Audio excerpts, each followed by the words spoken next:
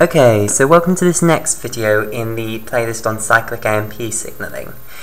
In this video, what we're going to do is discuss the phosphodiesterase reaction, which is the opposite one to the reaction that we saw in the previous video, which was the adenylyl cyclase reaction. Basically, the adenylyl cyclase reaction creates cyclic AMP. The phosphodiesterase reaction removes cyclic AMP, it breaks it down.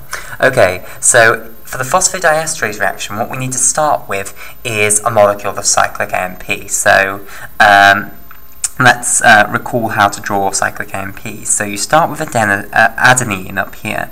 So that is a we started off with a six-membered carbon ring, which was the pyrimidine ring, with alternating single and double bonds. You have a double bond there, a double bond there, a double bond there, and single bonds in these positions. Then you have a hydrogen on there, an amino group up here, and then this pyrimidine ring is connected to the imidazole ring. So you have two nitrogens coming off, then the imide bond between the nitrogen and this carbon here, so that double bond is the imide bond, and then a single bond there. This nitrogen is then connected to the second carbon of ribose, so let's draw ribose in now. So here is ribose, and the oxygen of ribose up there, so hydrogen off here. Then you have the hydroxyl off the second carbon of ribose, etc.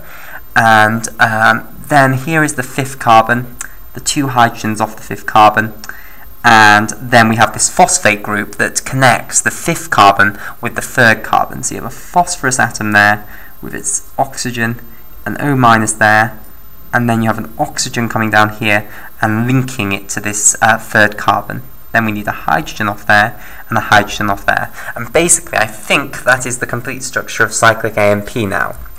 So this is cyclic AMP. And basically what happens is the phosphodiesterase enzymes I don't know why I'm drawing it down there. No, we want it to go down here. Right, so the phosphodiesterase enzymes are a whole class of enzymes. There are absolutely loads of different phosphodiesterases. But the reaction which they catalyze